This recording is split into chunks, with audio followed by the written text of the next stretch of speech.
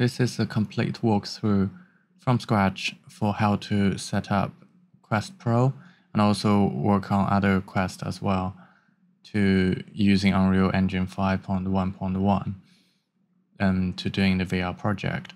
So I start from the beginning. Since I was looking online, there's no proper tutorial for teaching how to set up from the beginning. So I've spent like 3 days to get across how to do this.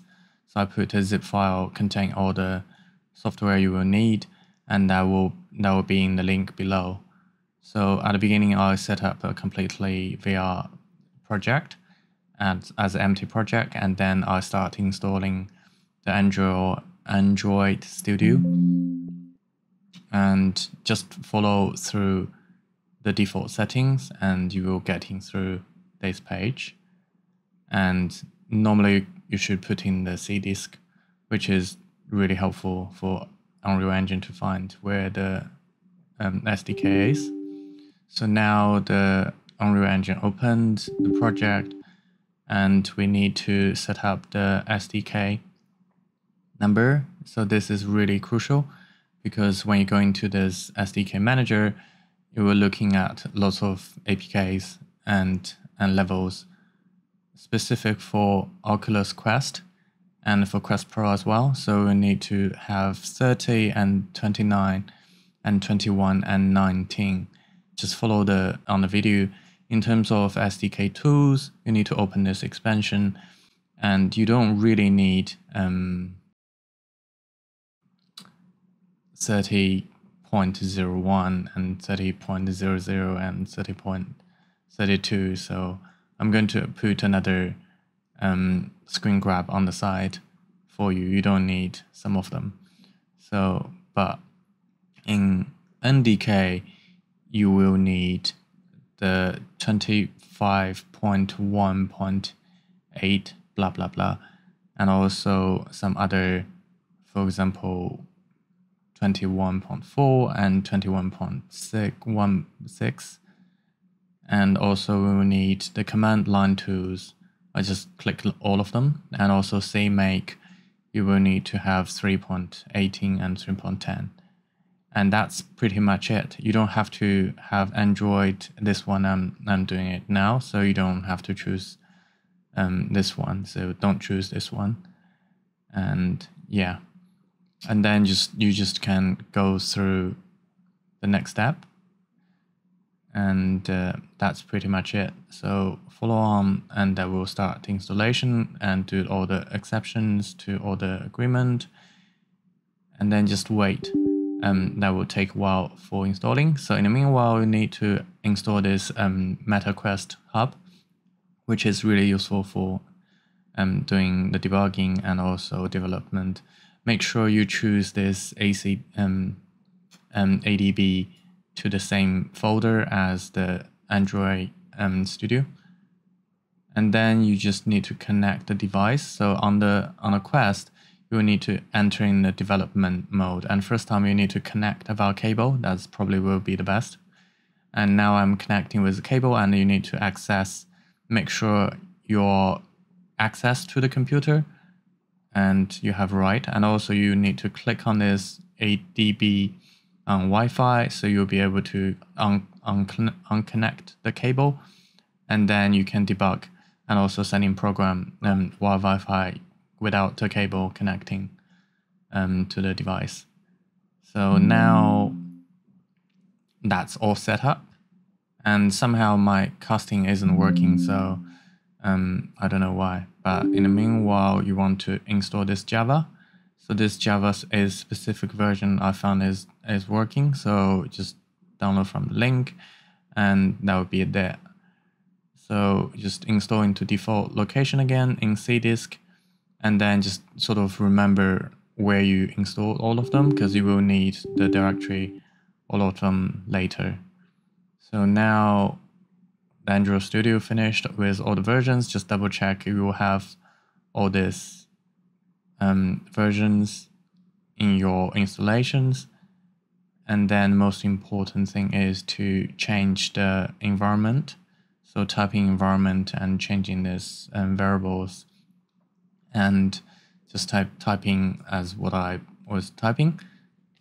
Some of them may not useful, but I just put them all in just in case, because I've experimented this on my PC, it's working, and this is on my laptop. I just set up from scratch, so it was working, and that's why I'm showing this walkthrough videos.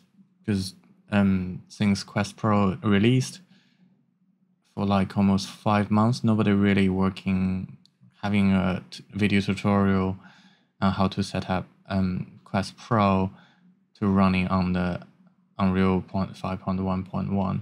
So I like to share this and also just give myself a reminder how I did it. And yeah, just for someone who want to do the similar things. And this also work on the Quest as well. So you might want to follow this if you're doing Quest development. So there are 3 ways you can open this. So I'm going to show individually later. So after this environment being set up, I'm going to back in Unreal to set up in Unreal as a project setting. So in project settings, you need to go to Android SDK. So just find that Android Studio location and put that in, and also find that NDK start with 25, and also taking this and JDK, which is just installed it. And in SDK API, you want to say latest. On the below, you are changing that to 25. And in this settings, you change this to 29 and 30, and take out some boxes and just copy what the settings I have, and accept that and taking all the boxes and taking the license and change the name for the project.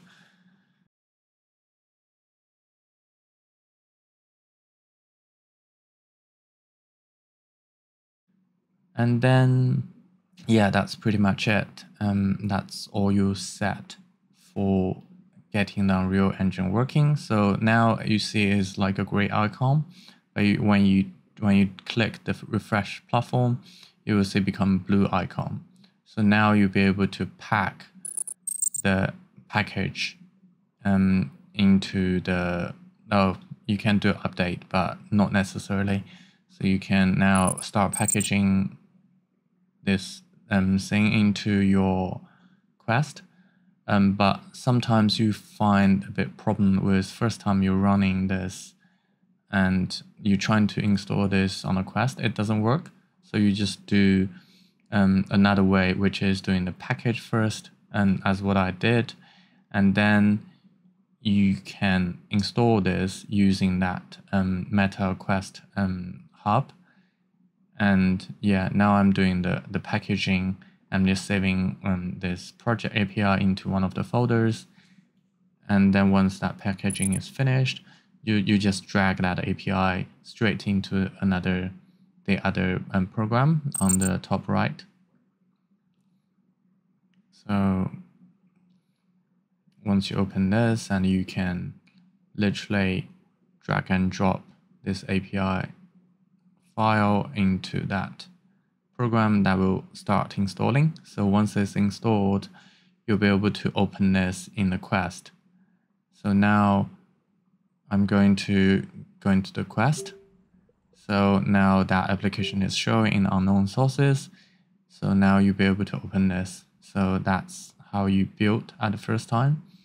Once you build the first time, you'll be able to straight running Unreal inside the Quest without doing this package stage. So now I'm just testing if it's working, and so now I'm closing this. As you can see, the software has been closed, and now you'll be able to straight go into the platform using platform and go the quick start, and that will trigger the Quest. This is the second way to doing this. So now you're in Quest. Once that triggered, you will automatically start running. Now start running from the Unreal straight away rather than saving the package and doing installations. That will all do it for you. So, but the only problem is once you finish running this, you're not saving these applications. So you're only using Quest to do a test run. So it's almost exactly the same. You can start testing this inside, and so you can do whatever you want with it. Basically, it's exactly the same process.